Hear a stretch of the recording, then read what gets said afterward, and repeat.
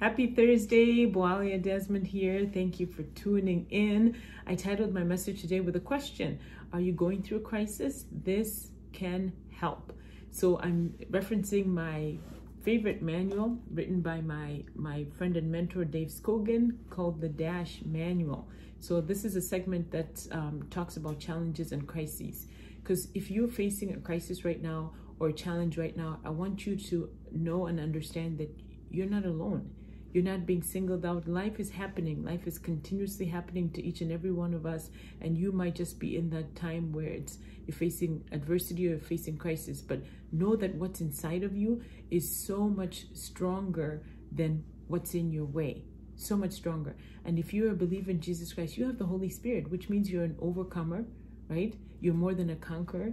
You have the one who can give you wisdom. You have the one who tells you when to speak, the one who tells you when to be quiet, the one who tells you when you just need to just wait and be patient.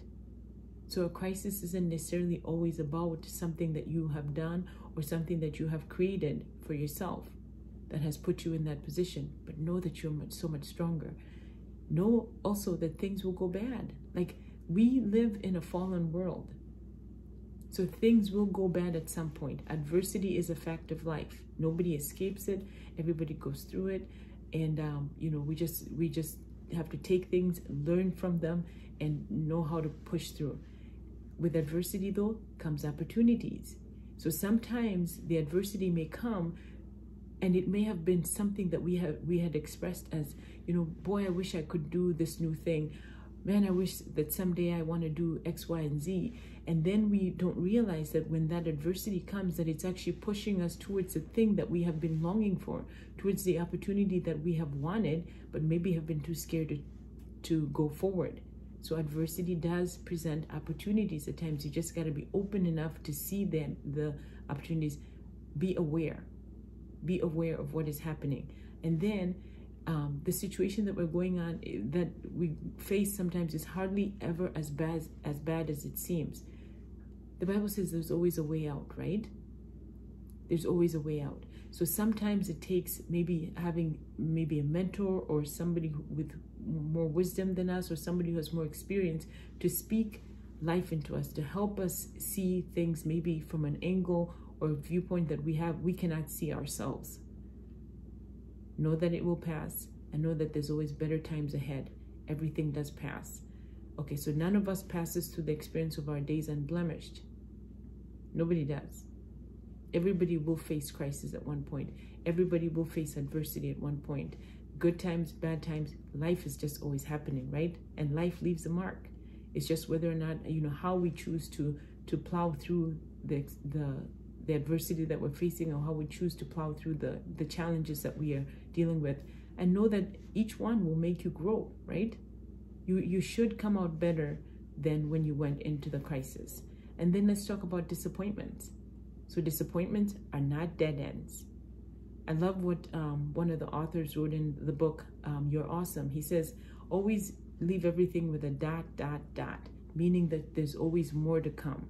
When you put a period, that says there's an end to something, right? An end to something. When you put a ... say you may not be where you want to be, but there's always movement. There's always something better that can come after that. Disappointments are only delays.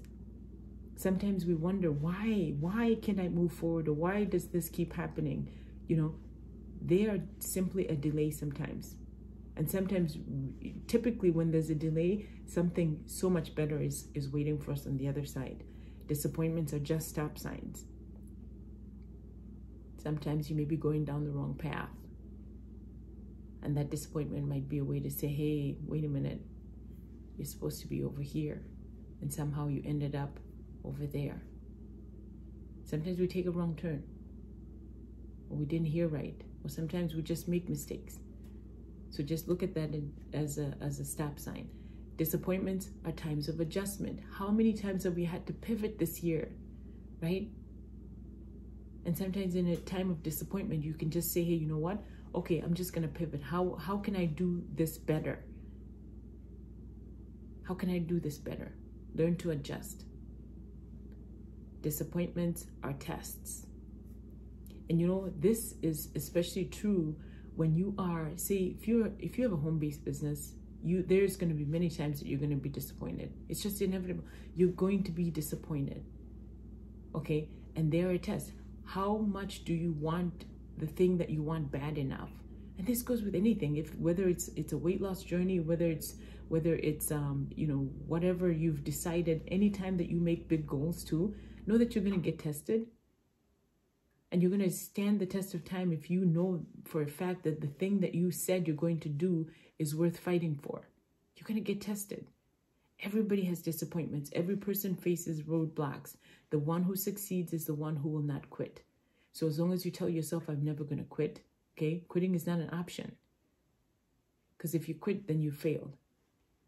But if you keep trying and then you've got disappointments along the way, know that you're just going to get up and sometimes you just need a shift in perspective.